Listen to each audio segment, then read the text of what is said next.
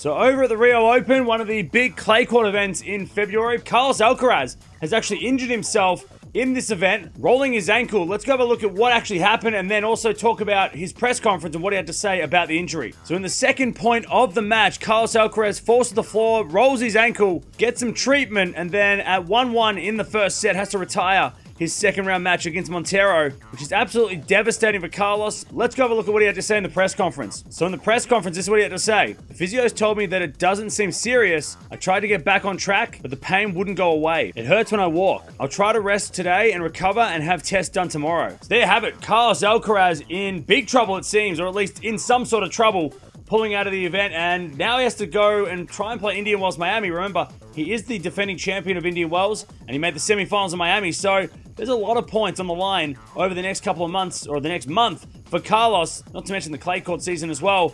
What a setback, and hopefully it's nothing serious. He said he's going to get scans. We'll see what happens over the next couple of days, but man, Carlos Alcaraz in big trouble. But let me know down in the comments below. What do you think of the injury? Do you think that he shouldn't be playing clay in February? I know that's kind of been a topic of conversation over the last couple of weeks. Like, why is he playing clay events in February when everyone else is playing on the hard courts, or some players like Djokovic aren't even playing? But of course, it's an Olympic year. He's, trying to practice, I guess, for the clay court Olympics this year, which is at Roland Garros, of course, in France.